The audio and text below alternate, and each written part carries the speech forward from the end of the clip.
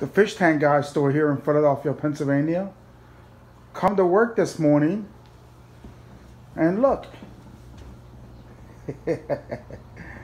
He's still alive. My African lungfish literally jumped out the tank. I've had this fish 5 years now, come next month, June. He's never ever jumped out of a tank before.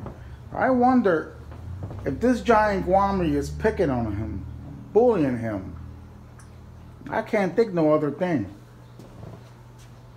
Now, he's been in this tank, 120-gallon tank, for many, many years.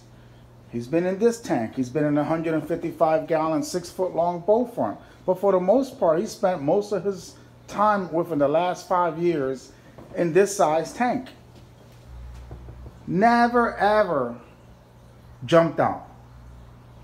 He still looks kind of moist. I'm about to grab him.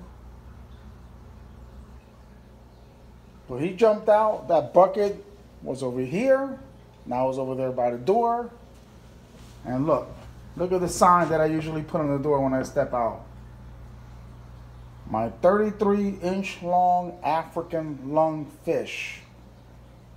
Yeah, I could pick him up on my hands, but F that. I'm scared. I've heard about the ferocious bite.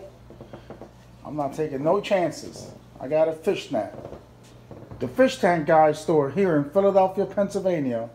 Make sure to hit the subscribe button and the bell alert to get alerts when I post interesting videos like this, cool fish happenings like this here at the Fish Tank Guy store in Philadelphia, Pennsylvania.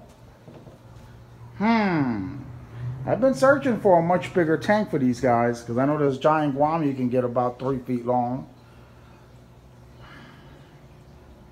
Mr. Lungfish, I never knew you was uncomfortable in this 120-gallon tank.